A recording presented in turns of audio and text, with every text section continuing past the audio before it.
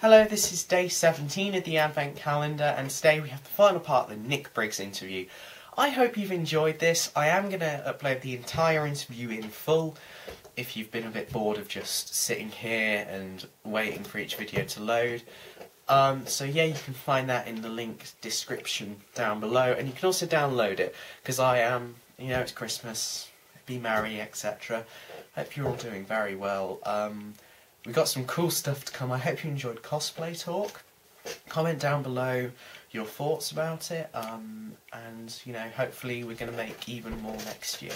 Tomorrow we have another episode of Cosplay Talk, so there won't be one of these introductions, and we also have a bit of memorabilia content which I'm not going to be introducing like this coming up. So yeah, I hope you're enjoying this Advent Calendar. I have no idea how we're doing at this point because it is only the 1st of December today. Hope you're doing well, guys. I'll see you soon. 50th anniversary next year. Yes. What would you like to, if you had control, what would you like to do? Both sides, TV series, Daleks, and in the world of Big Finish. I bet you've probably got plans you can't. I've got plans that I can't talk about. I mean, I've got some. Yes, we've got some plans, but there are more plans to make. It's difficult to know what to do. What do? You have to find some way to tap into the essential flavour of Doctor Who, whether that's something from the past or creating something new for the future, I don't know. I wouldn't even presume to suggest what they should do on the television. I've had a few, just because of all my dealings with the BBC through Big Finish, you do tend to find out what is likely to happen on the television, but they are immensely secretive. Sarah! Sarah! Oh. Sarah! Goodbye. Oh, goodbye. You know tomorrow.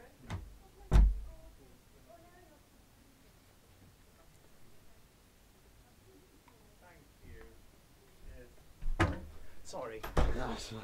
Yes, so I don't. But yeah, there are plans to be made. There we are. I came back just to say that. Last sort of thing. What advice would you give people if they wanted to go into writing or the directing, producing? Yeah, the essential thing about what you're talking about there is communication and storytelling, and that's been the through line in my career. Everything I've done has been to do with that. Even when I've gone off and worked in PR, and for the Sci-Fi Channel, I was press and PR manager for a while.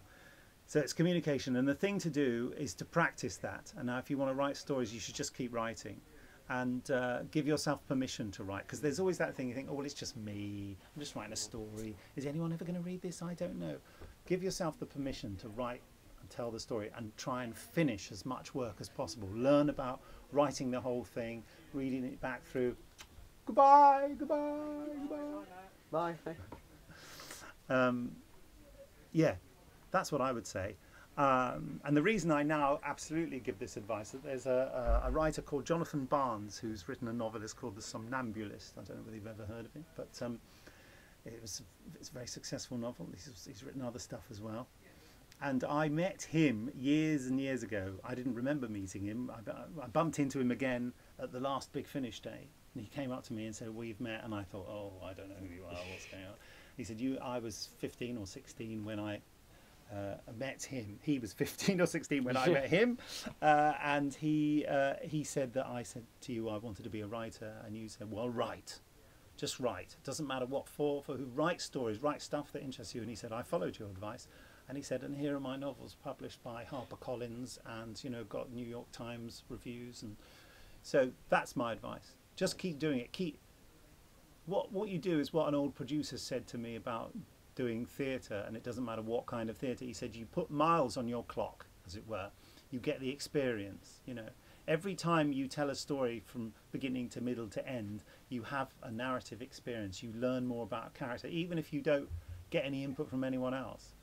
The good thing is to find places where you can get your work read by other people, or it's very difficult to send work into companies like Big Finish or anyone else, because there's this whole problem that a few nutters spoil it for the rest, really, where they send in ideas and then suddenly that company does something and then they accuse them of having nicked their ideas. And we've had that once on Big Finish, and we hadn't even read the idea that was sent in because we don't get time to read them. And so it makes you very wary of accepting unsolicited ideas. Like if you wrote to someone like Paramount, you would get your package back unopened with a note on it saying something like, we believe this to be a script submission, but we have not opened it and we have not read it, and you have no claim over anything similar that we may ever do, because people are terrified of that. Yeah. So, you know, keep writing, get together with other people, maybe, you know, doing drama stuff. I don't know whether do you do drama at school?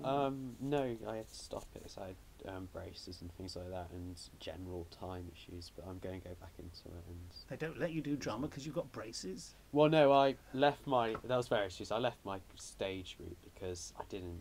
It was starting to get a bit too expensive, and I wasn't doing what I liked. And Oh, well, that's fair enough, Yeah. isn't it? But that's the thing, persist. Hmm.